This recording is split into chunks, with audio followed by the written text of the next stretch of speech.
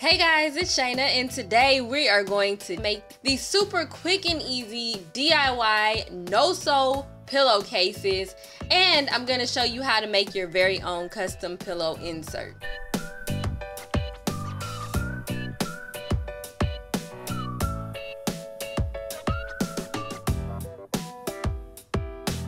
I found this leather looking fabric in the remnant section at my local craft store, and it was about a yard of fabric for under $7, which is an absolute steal. So for this project, you're gonna need stuffing, a pillowcase, a sewing machine for the insert, a ruler, measuring tape, chalk, a stapler, and a glue gun. So now I'm going to open up my fabric, and as you can see, there is a little section of it that's damaged, but that's okay because I still have enough fabric to make 3 16 by 16 inch throw pillows.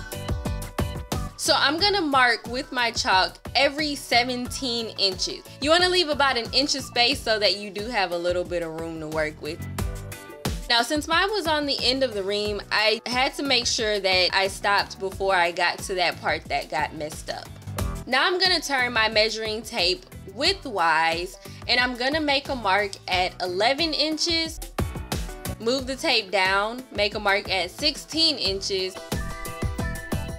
and then make another mark 9 inches after that. So it should end up looking something like this. Now I'm gonna make a vertical line, or it may look kind of horizontal the way the camera is. That's just gonna let me know where I need to cut to make the width of the pillow.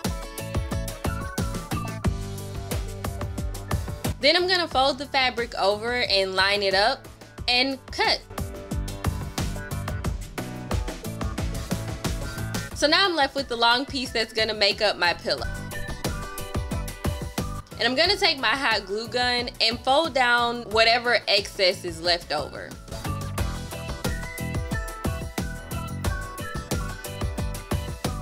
So it's gonna end up looking like this. Now I'm gonna fold that piece down to where I made the mark.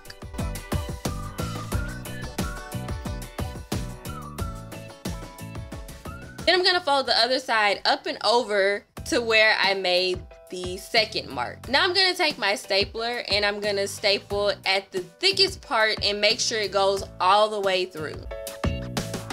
And then I'm just gonna staple all the way down. You wanna make sure the staples are pretty close together. They don't have to be right on top of each other, but you wanna make sure that they're close enough together so that when you turn it inside out, there won't be any gaps. And when you get to the edge, you want to make sure that the staple doesn't go over the edge. Now we're going to flip it over and do the exact same thing on the opposite side.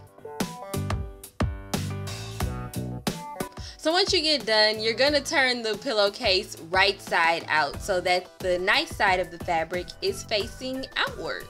And make sure you push those corners out.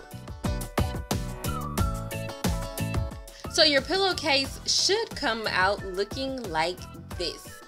So congratulations, you have successfully made your very own envelope pillowcase with no sewing. Now we're going to stuff the pillowcase. I used an old sleeping pillow that we had that was kind of old and dingy, and decided to reuse the stuffing from inside it. So I'm gonna show you how to make the pillow insert using this empty pillowcase. Normally you would have the pillow that had its stuffing in it and all that type of stuff, but since I already cut that one up, basically you're gonna cut the pillowcase open and take all of the stuffing out so that it's flat like this pillowcase. Then you're gonna take your measuring tape and measure out how big you need the pillow to be. Since I have a 16 by 16 inch pillowcase, I made my pillow 16 by 16 inches. Then I'm gonna take the pillowcase and fold it to where I made the chalk marks. And also cut it in a corner, that way there's way less to sew. Now we're gonna sew this side completely shut. Then we're gonna sew this side about halfway so that we can stuff the pillow. So I'm just taking the stuffing from the old pillows and putting it into the new pillow inserts that I made today. Generally, you can make about 2 smaller pillows, the 16 by 16 inch pillows, with 1 standard size pillow. I prefer doing it this way because it's way cheaper than buying the filling out of a craft store, and you can get super cheap pillows out of your local box store for under $3. Whereas if you bought craft stuffing, you would be spending 10 to 12 for the same amount. So once you get the pillow as firm as you want it, go ahead and sew the side up, and then you're gonna need to move the stuffing around so that it makes the pillow even, and stuff your pillow. Alright guys, so that's it. I hope you enjoyed the video. Don't forget to rate, comment, subscribe, and share it. Also, don't forget to head over to the blog to check out the little pink pillow that I made as well. Thanks for watching. See you in the next one. Bye!